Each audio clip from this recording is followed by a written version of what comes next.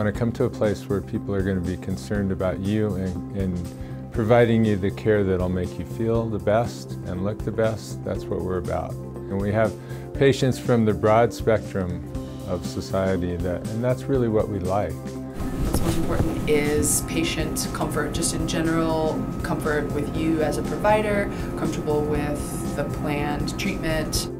We have a pretty happy place. Even though it gets really busy sometimes, everybody tries to make it a pleasant place. I think we excel at customer service throughout this whole office, but I have to say the ladies at the front are probably the most exceptional people I know.